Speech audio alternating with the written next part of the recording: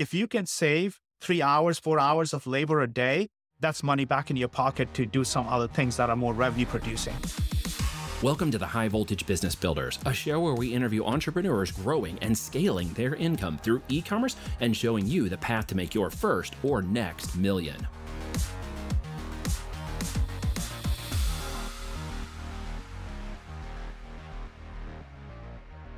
All right, Manish, thanks for joining the call, my friend, from Connecticut today. How is things out there on the East Coast for you? Things are a bit cloudy here, but it's still a great day. And thank you for having me, Neil.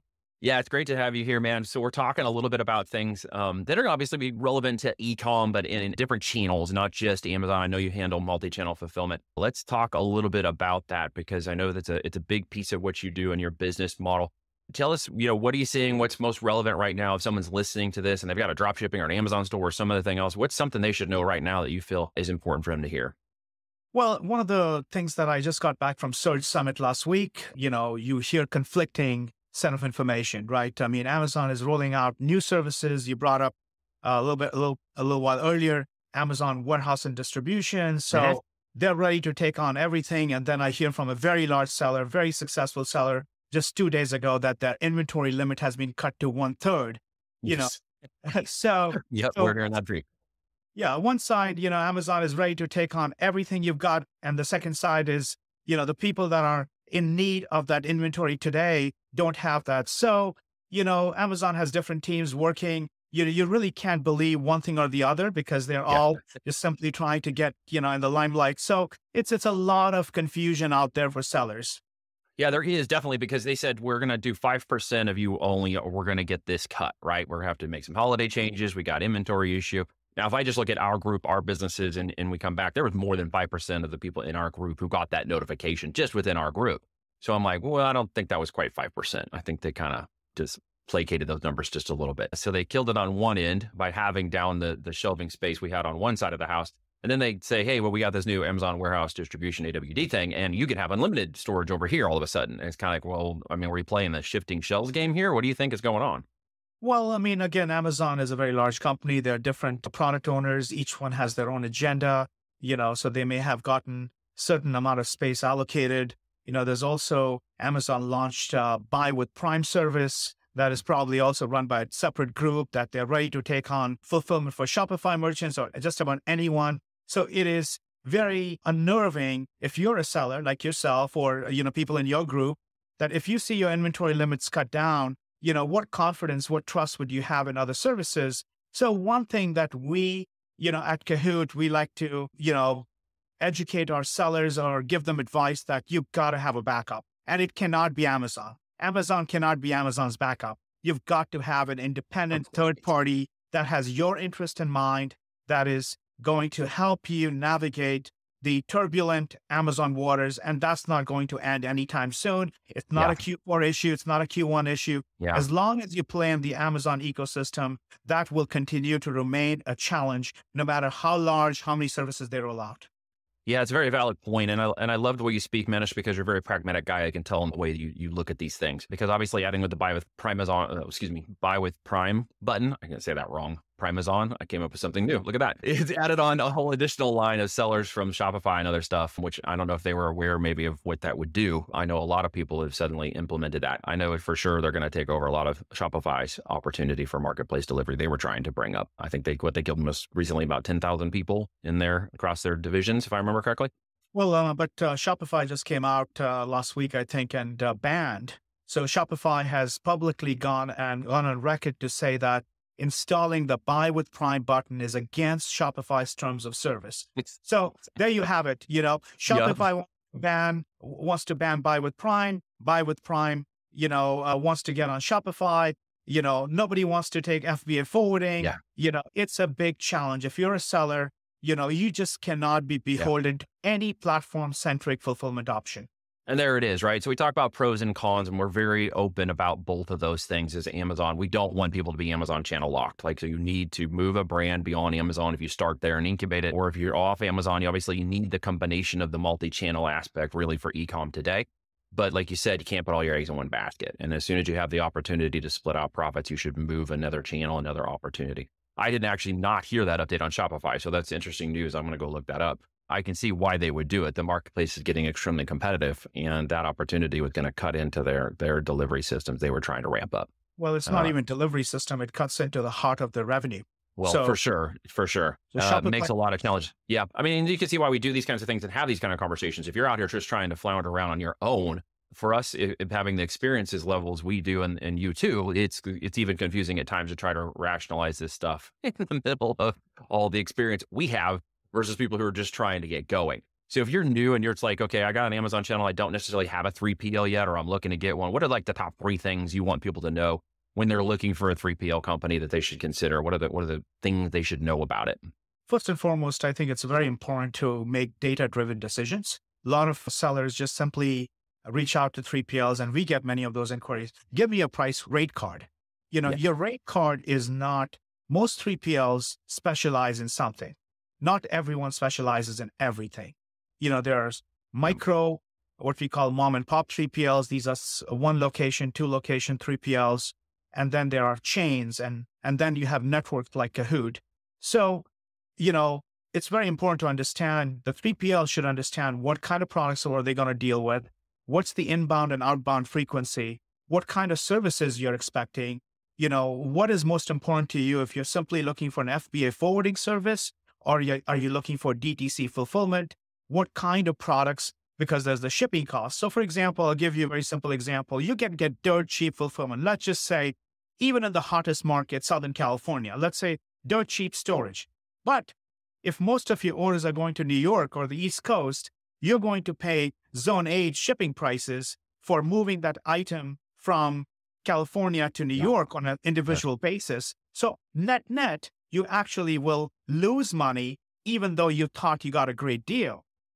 Those are things very important. If this 3PL is going to take 1 or 2 days extra to ship from a lead time, or, if they're going to use downgraded services that will take longer for the consumer to receive, all of those things are very important to understand upfront as to what are you trying to solve for. And that is one thing that is very important, at least at Kahoot. We don't blindly hand out pricing because we don't know if we are going to be the best fit, and only information and data tells us whether we're going to be the right fit. So I would encourage sellers to really, how many SKUs, what kind of orders are you fulfilling, the count of orders, let's do last 6 to 12 months of averages to make sure, what's the typical inventory storage requirement, how long do you store that inventory for, and having all that information and what the shipping cost is going to be, because many 3PLs do not, they charge a shipping cost, so you could lose a lot of money on that front. And how does it compare to FBA? Trying to make any comparison with FBA so you know exactly for what products you're going to come out ahead, what products are going to cost more, because, we got to admit, FBA is very competitive for small and light, very attractive. So anybody who tells you they're going to beat FBA prices across the board, they're most likely lying. Yeah, because of this infrastructure, their multi-channel services usually can win to some degree. You just have to look at it from a strategic perspective and not the lowest race to the bottom pricing, because I know that's what happens to a lot of those people with rate cards is they're selling, $10, $12 products, and they've got razor thin margins. And it's hard to beat Amazon's FBA pricing at that level because they're already at razor thin, and Amazon's trying to beat all the competition for pricing. So you got to be, smart about your numbers. And usually people who are just asking for rate cards don't really know what their numbers are, and they may not even know what Zone 8 means. They're listening to this, right? But guys, by the way, that's the farthest distance from one location to another and shipping costs. If you've ever tried to ship something and like U.S. Postal Service, go down and look, they have a zone card, and you'll notice some of the locations are some of the farthest away, and you got to be smart about where your sales are coming from. If you're on DTC, it's a little easier. You can kind of do a quick analysis and see where's the majority of my orders going to from people who are buying. On Amazon, you got to wait a little bit and figure out where Amazon's distribution is sending all your products into which areas you're getting the most sales from, which may take a little bit of time from the system. But obviously, Manish, you know your stuff. I mean, just listening to you for the last 5 minutes, you clearly understand this. What is your background in this business model? Yeah, so I was involved with building the e-commerce platform before the word e-commerce platform was invented. I built. We're on old school now. Yeah. This is going back to early 2000. I was involved with building one of the first, we used to call it shopping cart software back then, turnkey shopping cart software, long before Shopify existed. Magento wasn't on the market at that time. So built a very successful shopping cart software, turnkey e-commerce platform, as we see now. So I've seen e-commerce evolve from its infancy and then went on to build another similar product, but it's a full service mid-market e-commerce order management system, inventory management system. So I've been dealing with online retailers, technologies, for 22 plus years. So I've seen everything and just about anything. I've got deep experience with now logistics. I've got 10 US patents on business process orchestration and collaboration. So a lot of experience in anything and everything to do with e-commerce and operations. Yeah, no, that's a very historic background. I mean, back to 2000 is post.com bubble. Did you get out of the bubble somehow and into this, or did you ride, did you ride that out okay, or what happened there? Yeah, I mean, I think we did phenomenally well because that was the time when e-commerce was just taking off. And I Yep. think some of the e-toys of the world, they pretty much laid the foundation for the SMBs. SMBs were getting on for the very first time, Yeah. just Yeah. like the pandemic did, brought in a ton of people who started to sell online. But in this case, there were businesses that were offline, the brick and mortar, that suddenly saw themselves as an opportunity to sell online. And this is actually, I think this is before Amazon opened itself up as a Yeah. marketplace. So this Yeah. is Amazon Marketplace did not exist. Yahoo Shopping used to be the marketplace. Right. May or may not remember that. No, I do, but the e-toys thing is taking me back in my brain for a second. I'm over here ramming. I haven't heard e-toys in a long time. Yeah. Yeah. So those were the early days of seeing Yeah, no the doubt. evolution of that. So yeah, I mean, every time there's a crisis, as they say, or there's a challenge, there's an opportunity. I mean, right now, Right. we're going through some historic, black swan event with the pandemic and so on. But I think there's some great businesses that are going to emerge out of this. I mean, Yes. for my own business, which is Kahoot, it's a innovative peer-to-peer order fulfillment network. For the very first time, if you're a merchant who has a warehouse, you have an opportunity to make money if you have excess space in your warehouse. This is something that did not exist, similar to what Uber and Airbnb did in 2008 when the financial crisis hit. All of a sudden, people were without jobs, so they were going and signing up to become drivers for Uber, which allowed Uber to offer low prices for short-term transportation, which really helped them take off. Similarly, Airbnb also emerged during that time when people were trying to save on short-term stays. They don't want to pay large, heavy amounts to the Hiltons and the Marriotts Yep. of the world. Yep. And there was a great opportunity for them to monetize their spare bedroom. And so Kahoot is doing something very similar in the fulfillment and logistics space. So if you have a warehouse and you have your act together and you've got spare capacity for the very first time, you can come to Kahoot, join our network, and apply to become a fulfillment partner and make some money. So peer-to-peer fulfillment network. That's very innovative. Thank you. Thank you. Yeah. Yeah. Well, obviously, your innovations and patents and other things have led you to some really new concepts. Where do you see that moving in the next year with some of the challenges, the fulfillment, longer shipping times? Where do you see that going? Yeah, I mean, I think that the fulfillment companies or merchants should be embracing what I call merchant inclusive fulfillment. If you think about a merchant's needs, right? A merchant wants to bring in inventory, whether it's domestically or international. The inventory is going to come into one of the bigger ports. There are some of the less popular ports that I recommend right now. If you're having trouble getting inventory to Long Beach or Oakland and New York, New Jersey, you can look into Charleston, you can look into Miami, you can look into some of the other ports that are less congested. I mean, I think merchants want a single provider that can handle their B2B, that they can stage their inventory, and then drip it to FBA as needed for the items that make sense. They can do the fulfillment for other channels, Shopify, Walmart, others. I know Walmart launched this Walmart Fulfillment Services. A lot Yes. of sellers are not super excited about that. It's they still Right. find that to be in early stages and infancy in its technology evolution. So Yeah. if you have a warehouse, the people are going and rushing to build new warehouses. But we believe that there are 2 million merchants in the US. Many of them do fulfillment of their own, that there's plenty of capacity available, just like how Airbnb helped unlock millions of rooms, as opposed to going out and building new hotels in an already crowded space, which, when somebody builds a very expensive warehouse, they're going to charge you something very expensive for their services because they got to recover their expenses. Right. So Kahoot is very unique in that way to leverage existing assets so that we can get higher utilization from what already exists. Fantastic, man. And if I'm not wrong, it's cahoot.ai. Is that correct? Cahoot.ai. Yes. Okay. And when they show up, what should they expect to give you to get kind of the right information necessary? And we're talking about sellers who are already in the marketplace in one capacity channel or another, but we're also talking about those who have additional warehouse space, maybe even other 3PLs who might want to utilize that space. If I'm hearing you correctly, can connect with you as well. Is that right? That's right. We have two parts of our network. The sellers that are looking to outsource fulfillment, they can come to Kahoot. And if they have, it's always a good idea once a year to evaluate existing. If you have a great deal, come out to Kahoot, let us reconfirm that you still have a great deal, no harm done. It's something to be aware of. Or if you have one location, you want to add a second location because you're getting orders from nationwide. We have the technology, the software that can make that happen seamlessly. And if you're super happy with your existing provider, we're not looking to replace them or displace them. That's just not the way how Kahoot operates. We would invite them to come join the Kahoot network so they can participate and they can stay part of it. Because if you've got a good thing going, we have the technology to glue it all together. And on the supply side, if you're a warehouse that has excess capacity that you want to monetize, then you come join and apply to become a fulfillment partner.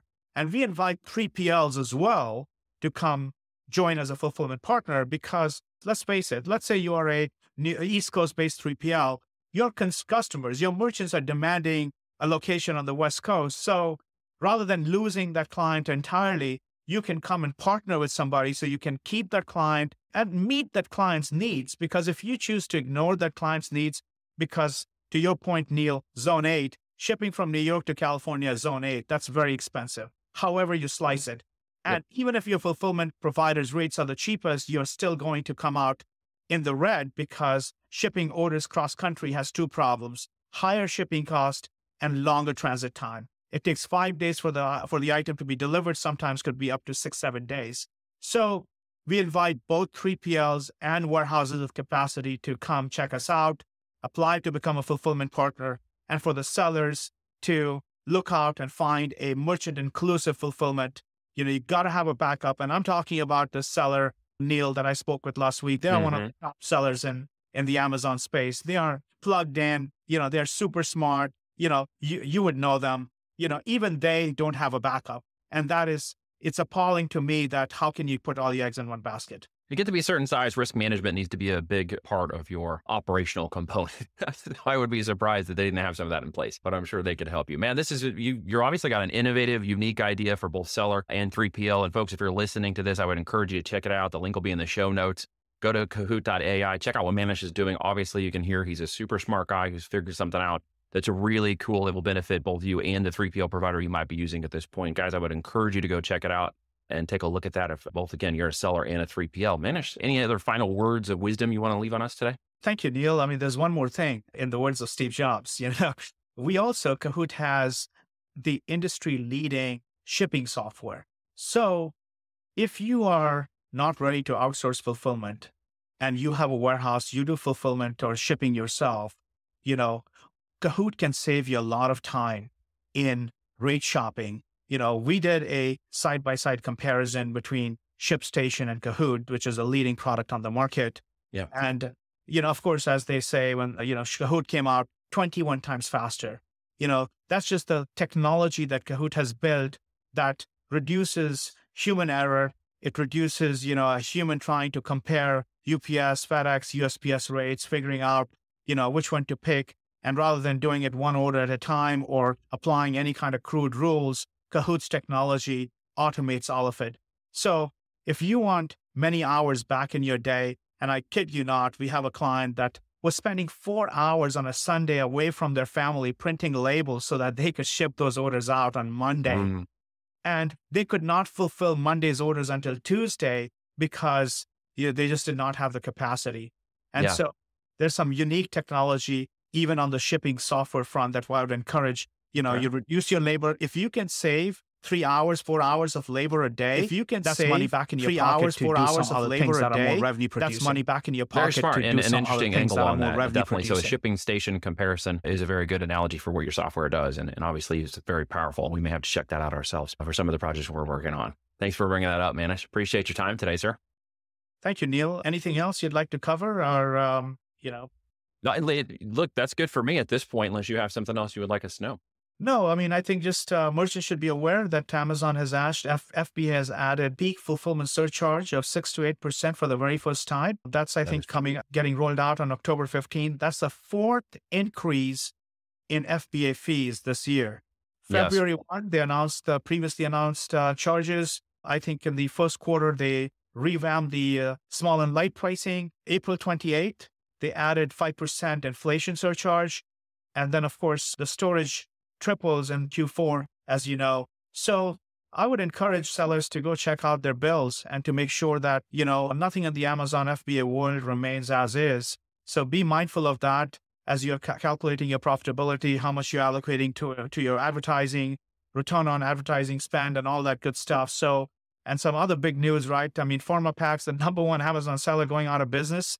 Last big one. Yeah, yes. Their margins were too thin.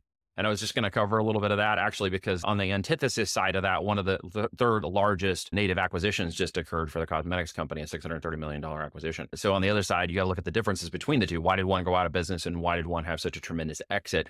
And then how to deal with the rising costs of obviously inflation or fees, obviously, as you mentioned, are going up. And that's a good topic because, I mean, you got to look at the value of the brand and the value of the product you're putting into it. That's one of the things we always drive out here. If you're going to sell something for $30 or less on Amazon, you better have a very high margin on it or not sell anything less than $30, or you're going to run into these kinds of really razor thin margins where you might be making it great or your cost is good and the product is growing, but all of a sudden that 5% surcharge or changes at this fourth quarter of the year, slice your margins down to like $1 in profit, which is really no for a business model. So I want to encourage everybody on the back of that to remember, keep your product profitability above 10, if not higher to $15 in net profit per unit for your products. If you can't achieve that on your products currently, you need to get products in the market that will do that. That will raise with price, can raise retail price against inflation and market hedges, or of course, increasing costs and operations and logistics, as we just spoke about, won't impact you as greatly. Yes, they'll impact you, but it won't be devastating. And I know there's a lot of sellers in the market right now that are going to face that coming into fourth quarter. As we mentioned earlier, there's opportunity in everything. For some of us, there's going to be great opportunity priced correctly and in the profit margins we need, where fourth quarter this year is going to be great. But I think there are going to be a lot of sellers who are coming off of a COVID bump, who still haven't right-sized their metrics or expectations. And rising costs of inflation are going to hurt them in this coming quarter. And many of them may not be able to make it through the end of the fourth quarter, even though they should be doing really well. Right. And business metrics have changed, right? I mean, if you're looking to get acquired by the likes of Thrasios in the world, right, they're having massive challenges of their own. Yes. I think profitability is going to be key, and re-examining all your numbers carefully. The other advice that we're giving sellers is don't wait for the last minute. Holiday shopping is going to happen earlier. There's, of course, a lot of talk about second Prime Day. I mean, just think about it. Why is Amazon considering a second Prime Day? Is because they want to push holiday forward. They want to push spending forward so that, they've got tons of excess inventory. We've heard from Walmart, lots of inventory challenges, discounting, aggressive discounting happening at Target. Their profit plummeted 90%, 89.9% year. Target's taking a big hit, no doubt. Yeah, and you mentioned Walmart because just recently, I literally yesterday, I saw an article that said Walmart removed some of the major restrictions that was making it very difficult for third-party sellers to get approved on their platform. And in one day, they had the largest spike in signups they've had to date since they opened the Walmart platform, because now you can actually get over there and open up your business, which is your name and your business and a few other details now, whereas before it was highly restrictive.